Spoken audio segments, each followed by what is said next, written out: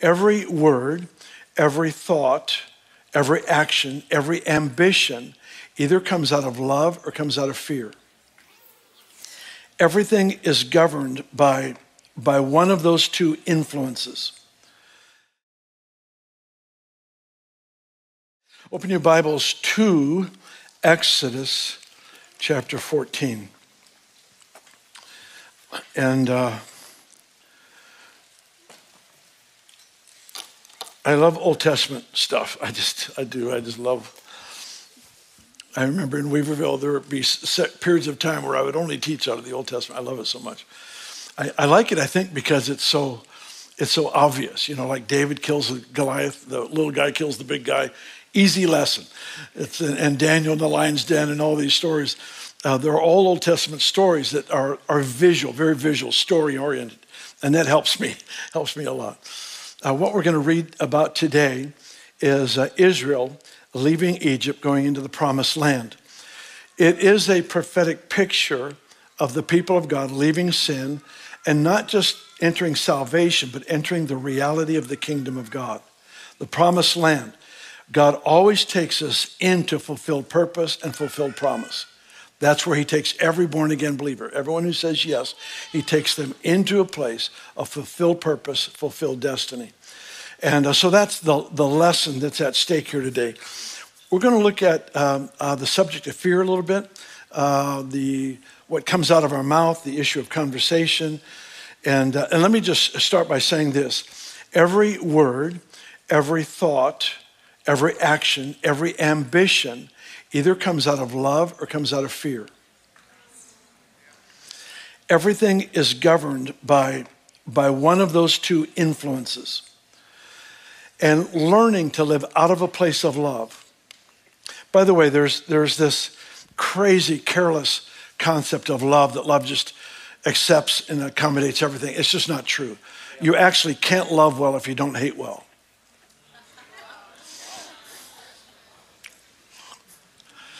You can't love well if you don't hate well. What you hate is pretty important. Mike Bickle says it best. He says, God's anger is always aimed at whatever interferes with love. There must be a hatred for sin if there's a love for God.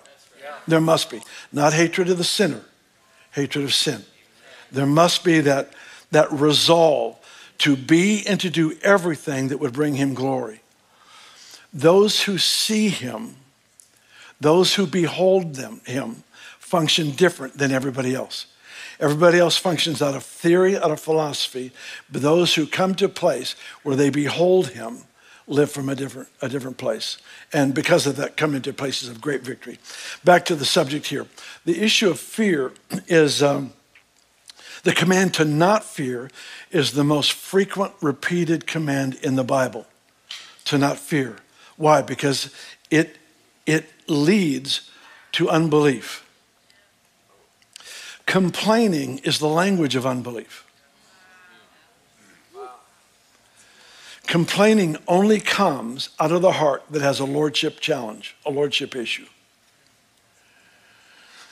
Where the lordship of Jesus is being compromised, complaining will be the evidence.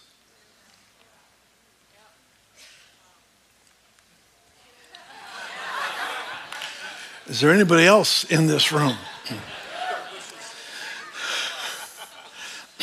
Don't complain, though. So this story with Moses and Pharaoh is very easy to see. The participants, they each play a role. It's very easy to come to a conclusion. And it's best in these kind of moments just to simplify, read the story. So that's what we're going to do. And I'll just talk to you as we walk through it. So keep your Bibles in front of you. We've got a bunch to read. Let's start in chapter 14, Exodus. Did I tell you where? Yeah? 5 of you heard me. All right, Exodus chapter 14, verse 4. Then I will harden Pharaoh's heart. If that bothers you, repent.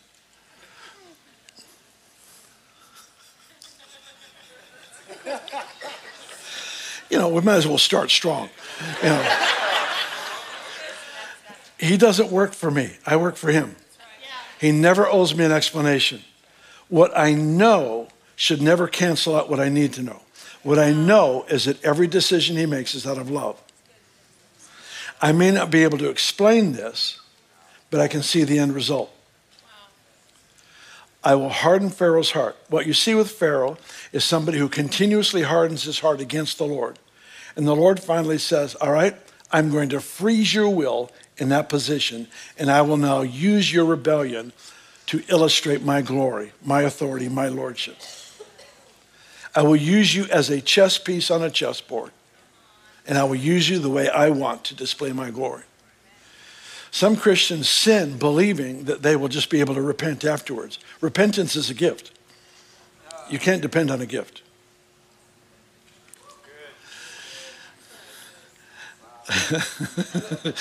You're giving me that confused look that I'm not saying he won't forgive you. I'm just saying don't be stupid. Don't be careless with your life. Don't do stupid things just assuming that you will have God attending to every need. It's not the way it works. In the kingdom, there's a king. And that king is Lord over all. All right, that went over pretty well. Let's see if we can get a little farther this time. Then I will harden Pharaoh's heart so that he will pursue them. And I will gain honor over Pharaoh and over all his army, that the Egyptians may know that I am the Lord. Some of you are facing problems in your life right now because the Lord wants to demonstrate his lordship to your enemies, to those who oppose you, to those who are causing you heartache. It's not about you. Sometimes we have to just get over ourselves. It's not always about us. Sometimes there's a bigger picture. And in the bigger picture, God is wanting to display who he is, because it is a need maybe in an entire family line, maybe an entire neighborhood or a city or a place of business. God is wanting to demonstrate his lordship over the situations that you're facing. Amen. Amen. All right, verse 10. When Pharaoh drew near, the children of Israel lifted their eyes, and behold, the Egyptians marched after them. So they were very afraid. And the children of Israel cried out to the Lord. So here's what we've got going on. Israel's leaving Egypt, and Pharaoh and his army is coming after him. And so they turn around in their journey, and they see Egypt coming after them. And it says they are very afraid.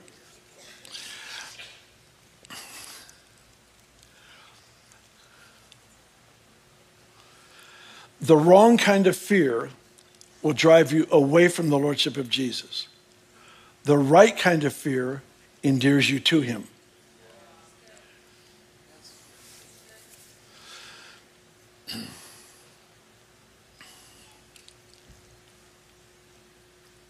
Complaining is the language of fear.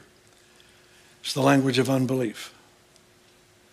Nobody complains who sees God's role in the middle of their situation. The complaint only happens because we've lost sight of who he is and where he is.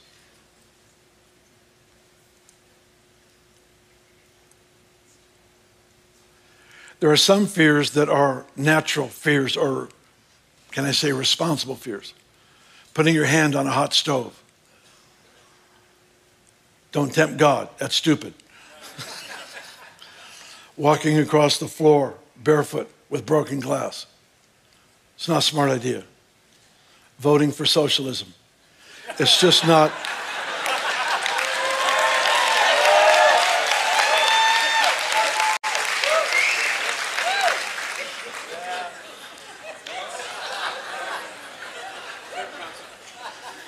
Just want to make sure you were awake.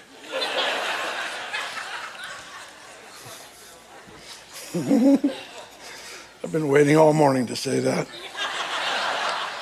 Actually, longer than that. Verse 13, Moses said to the people, do not be afraid. I'm sorry, I don't have enough time to take many detours, so I'll just take one, and then this is the last one. I read this post that said, when you have a conflict with your wife, just tell her she's overreacting, and that'll calm everything down. That's kind of what I thought of here. Moses comes to Israel, who was terrified, said, don't be afraid. Oh, okay. Okay. There's a good idea. I just won't be afraid. But then he comes with the word of the Lord. Don't be afraid. And he says, do not be afraid. Stand still and see the salvation of the Lord, which he will accomplish for you today. For the Egyptians whom you see today, you shall see again no more forever. I had this hit me strong in the Twin View service just a few minutes ago. And I feel the same here now. There are some of you that are facing ongoing problems. And I feel like I'm supposed to declare over you, you will never see those Egyptians. In that issue, you'll never see them again. Today it ends. That will not be a cyclical issue in your life. It ends today. But here's the word that Moses brought to the nation of Israel. The Egyptians, though, were trying to kill you. You will never see them again forever. Okay, move on. It says, verse 14, the Lord will fight for you and you shall hold your peace. Now, verse 15 is important. And the Lord said to Moses, why do you cry out to me? All right, what's happening here? Verse 13 and 14, Moses is prophesying. Just stand still. God's going to deliver you. You're going to see him work on your behalf. He's going to bring you to a place of great peace. Just hold your place. And the very next verse we see, God says, why are you crying out to me? So that tells me, after the prophecy, Moses is interceding. He gave this great word to Israel, and then he's saying, oh God, oh God, oh God, oh God, oh God. Do you see these people that I'm leading? Oh God. So the Lord says, why do you cry out to me? So apparently there was prayer after the prophecy. But what does he say? Verse 15, the Lord said to Moses, why do you cry out to me? Tell the children of Israel to go forward. Now, I don't know if you notice this, but there's a big difference between standing still and going forward. Moses sensed the safety and the provision of the Lord, and let me say it's possible he assumed he's going to do it while we stand still. And the Lord brought one clarification to that prophetic word. I'm going to do it, but I'm going to do it while you're moving forward. You're not to stand still.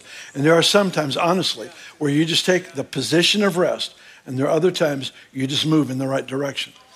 God is not, usually he's not looking for great courageous leaps in movement.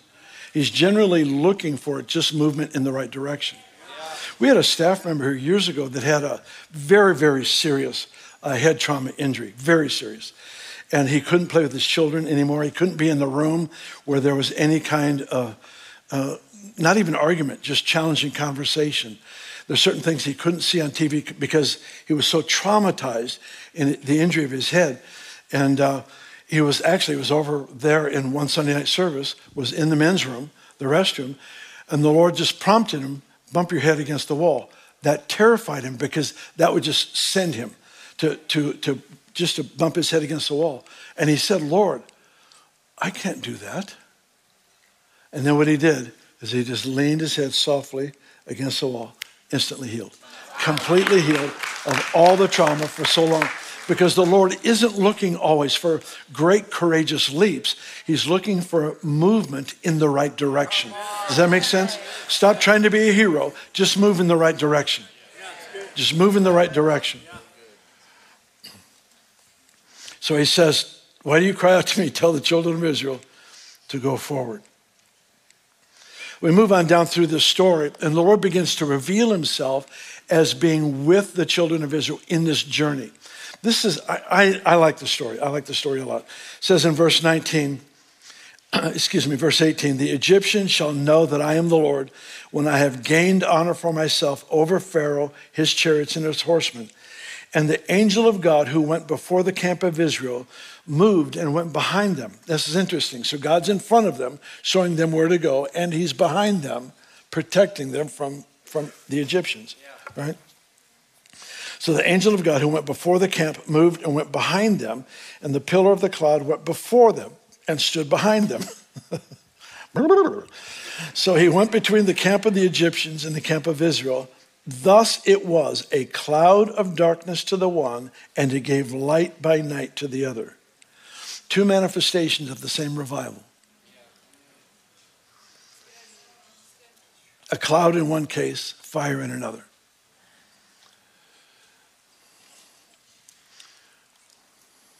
The same sun that melts the ice hardens the clay. The workings and dealings of God, the effect of those workings and dealings have everything in the world to do with our heart's condition. The posture, the position of our heart. Am I saying, God, prove it to me? Or am I saying, no matter what you say, my answer is yes? Because those two positions are extremely different. It's not a heaven or hell issue. It's an issue of what measure of promised land will I actually experience in my lifetime. And we were all born to enter the reality of the fulfilled promises of God over our lives and our family line until it actually brings transformation to culture itself. Let's move on. I want you to go with me to chapter 15, and we'll jump down to verse 22. How many of you have your Bibles? Let me see them. See your Bibles? All right. There we go. I like it. And by the way, all of our online family, I love you guys so much. I just love, I miss seeing you different places around the world where you come up and say hi. So I miss you. All right, verse 22. Moses brought Israel from the Red Sea. They went out into the wilderness of Shur. They went 3 days into the wilderness, found no water. When they came to Marah, they could not drink the waters of Marah because it was bitter. Therefore, they called the name Marah. And the people complained against Moses. Here's the thing about complaining. Complaining is always reasonable. Almost always there's a good reason for it. All you have to do is just remove the promises and presence of God out of the equation to be legalized in your complaining.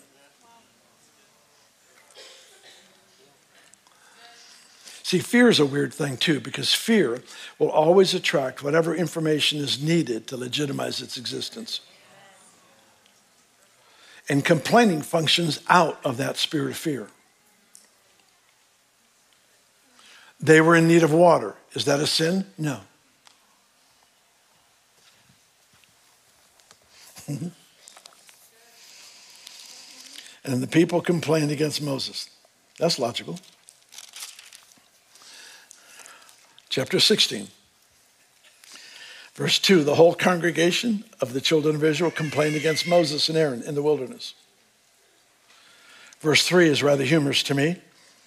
The children of Israel said to them, "Oh, that we had died by the hand of the Lord in the land of Egypt, when we sat by the pots of meat, when we ate bread to the full.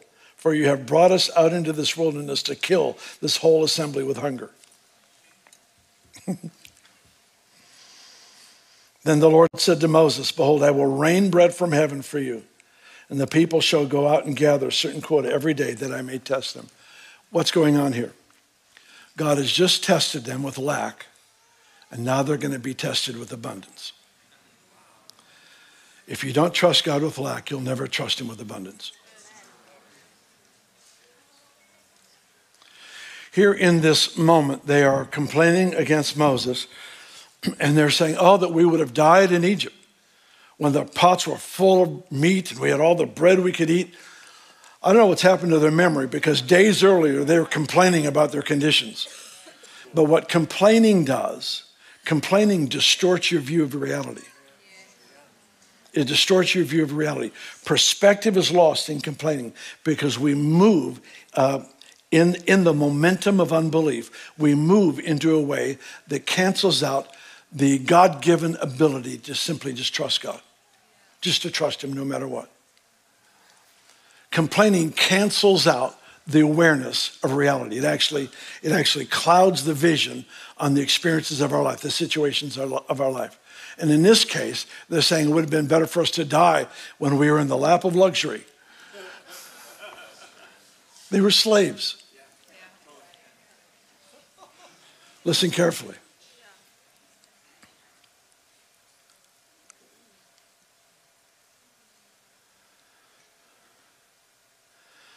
It's a breakdown of character of the heart to choose the safety of slavery over the responsibility of freedom. What's happening in this generation right now is not the first time it's happened. It happened to Israel right here, and they were preferring the safety of slavery over the responsibility of freedom.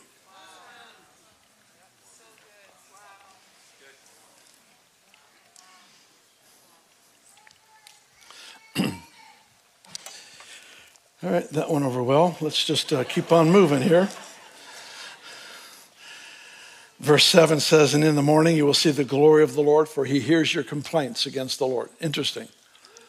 Seeing the glory is usually thought of as a reward, but it's not in this case. It's the opportunity to recalibrate values. I don't know if that makes sense to you. Let me try to say it this way.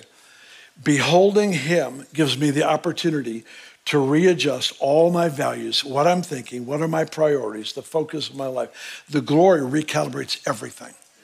Without that, I live randomly, carelessly as to whatever I think is the best. And so he says, I've heard their complaints. I'm going to show them my glory. Why?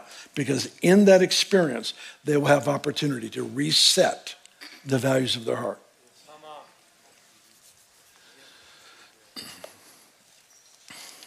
Chapter 17, verse 2. Therefore the people contended with Moses, saying, give us water that we may drink. Moses responded to them, why do you contend with me? Why do you tempt the Lord?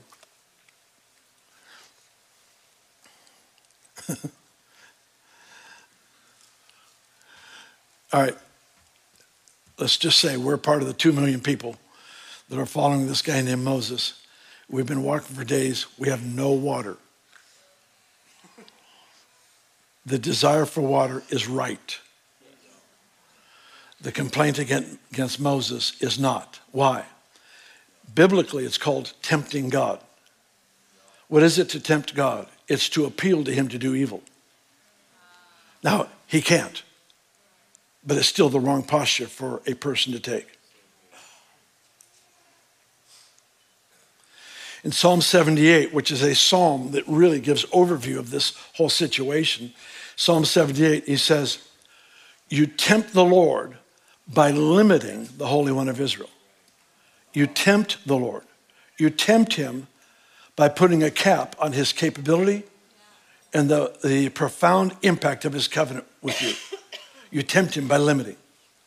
Now, first of all, he doesn't expect me to fully imagine all he's capable of. I don't have the mental capacity. He's not looking for that. He's looking for the baby steps, the steps in the right direction that just removes the limit of what God is capable and willing to do in my lifetime. What we see of him, what he shows us about his nature is supposed to be the thing we hold to in difficulty. I'm not saying that right. The absolute anchor of our soul is what he has shown us about his nature and his covenant. If I let go of that to embrace a fear, an accusation, a resentment, any of those kinds of things, I'm letting go of the most solid thing in my life. Why? You and I were designed for one primary purpose. This will sound strange to you, but one primary purpose, and that was to worship. Worship is the recognition of worth. In other words, God unveils his nature, his presence to a people. The only logical response is worship. He's not looking for a good worship service. I mean, those are wonderful, but that's not the point. In John 4, it says, the Father looks for worshipers, those who would worship in spirit and truth. It doesn't say he's looking for worship. He's not an egotist in need of our affirmation. He doesn't need us to boost his ego. He's looking for worship. Why? Because he's a God of love. And the God of love always wants the best for us. And since you become like whatever you worship, he could want nothing better for us than for us to worship him.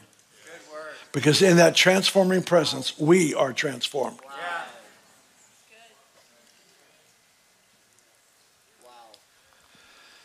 All right, let's come to the end of this.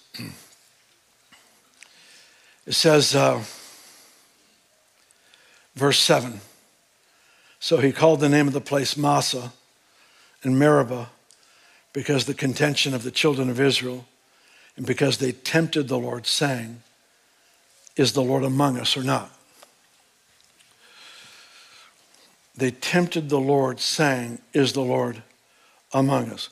Okay, review the context here. Pillar of fire at night, a cloud by day.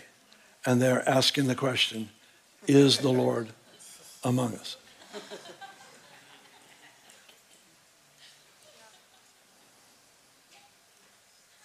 That's what complaining does. It distorts your view of what's already established in your life. It's like, I don't know how many of you have ever had like a dislocated joint. I used to have this knee occasionally go out of joint from football in high school. And I remember one time, in fact, in Weaverville, Chris was around when I got up out of the chair or something and it dislocated.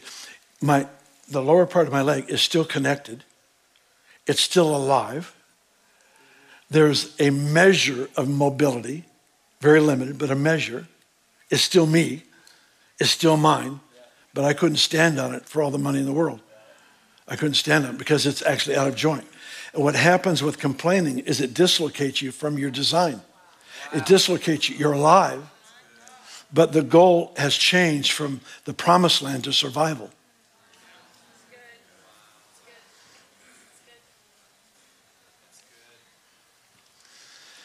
So they tempted the Lord by saying, is the Lord among us?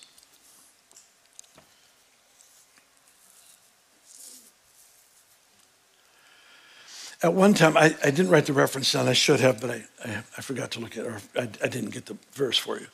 But at one point, the Lord spoke to Israel, and he said, my face was in the cloud. So here we are. We're following this cloud around the wilderness.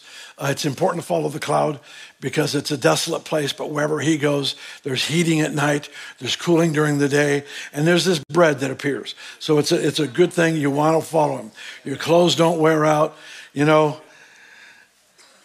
follow the cloud. So they learned to follow this cloud.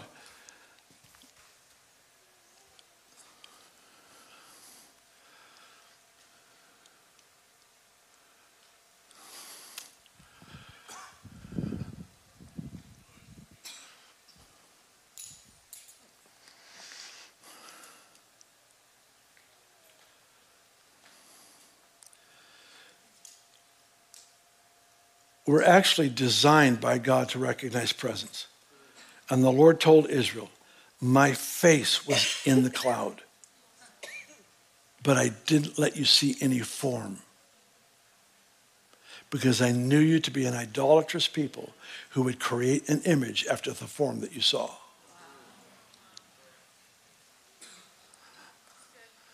So sometimes when the Lord withholds clarity, it's his mercy, because he knows our bent to create formula, idols, ideologies, where he's no longer the moment by moment inspiration for what we're doing.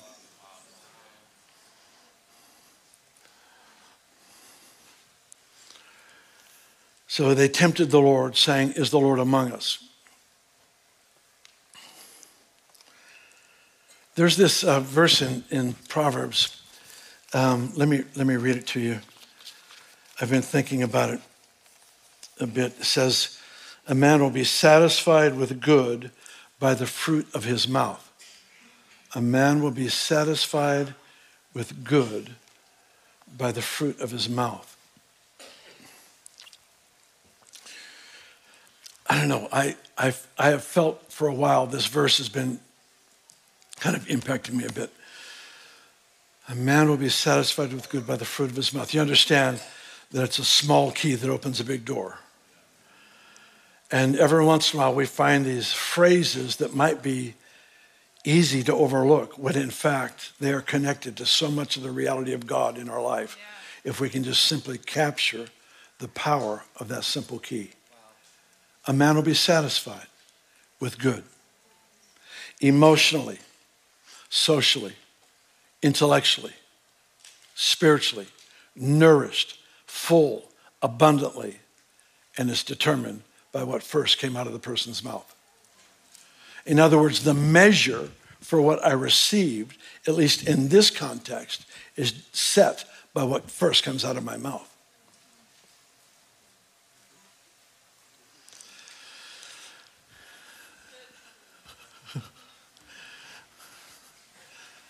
First, by what comes out of my mouth.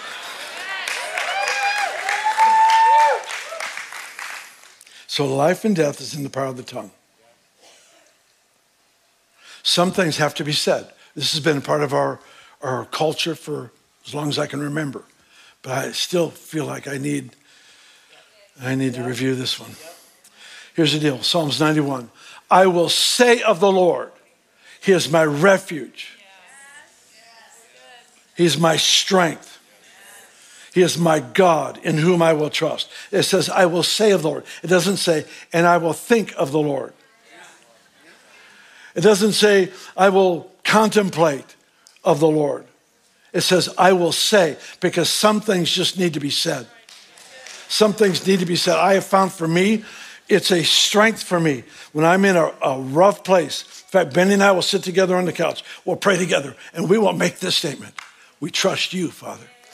You are our refuge. You are our strength. You're our hiding place. We trust you. We trust you.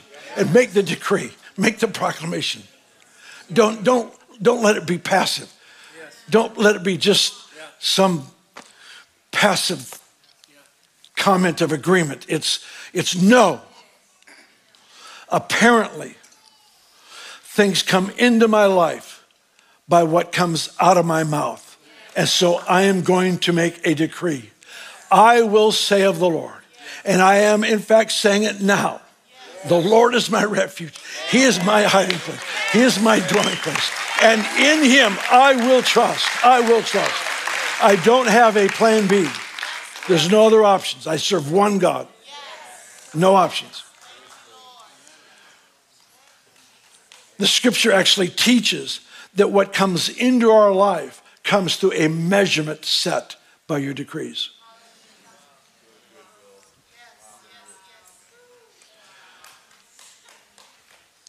The scripture says he inhabits the praises of his people. His amen to my recognition of who he is, putting it in word form as he comes and he establishes his throne upon the praises of his people. If God occupies my praise, who occupies my complaints? Words are covenants. Words are partnerships. They're agreements.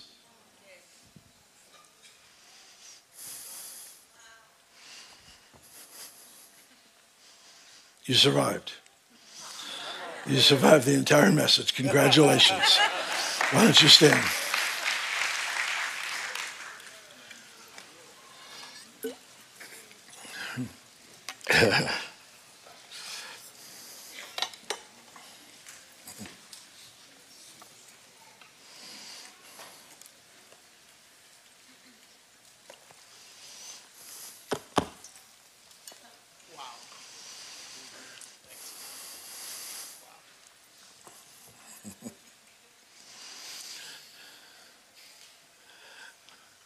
I like to lead in prayer when I'm through speaking, but I kind of feel like you ought to pray on your own and just basically say, whatever he said. Amen. Whatever that was, amen. I don't know what just happened, but that's what I want happening right here in me. I want the language of the kingdom to be my language. The language of the kingdom. I say of the Lord. Why don't we do this together? I will say of the Lord. Say that with me. He is my refuge. My fortress. In him will I trust. Wow. Say it again. I will say of the Lord. He is my refuge. My fortress. My God. In him will I trust. That is our confession to you, Father. That's our confession to you. We just acknowledge our trust is in you. Our trust is in you. Anytime we come together in a crowd this size, there's always a high chance that we have people here that don't have a personal relationship with Jesus. You don't know what it is to be, the Bible calls born again. It's where there's that place of absolute surrender to be a follower, a disciple of Jesus. Turning from your life to honestly embracing his. Look what it's like to follow him. And if there's anybody here that's in that place that would just say to me, Bill, I don't want to leave the building. I don't want to leave the property until I know that I've been forgiven of sin and I truly have been brought into the family of God. If that's you, put a hand up real quick right where you are. I want to make sure that we take advantage of this moment for your sake. As far as I'm concerned, this entire day could be just for this one moment to give you a chance to come to know the love of God. Anybody at all, real quickly? Those who are online, we have great numbers of people that respond online as well. I want to encourage you, just write in the chat box. We have pastors that will talk with you and pray with you. All right, well, I'm going to assume you're all in. Let's have, who's helping me out? Leslie, come on up. Let's, everybody keep your places if you would, but let's have ministry team come to the front to help us with this next part.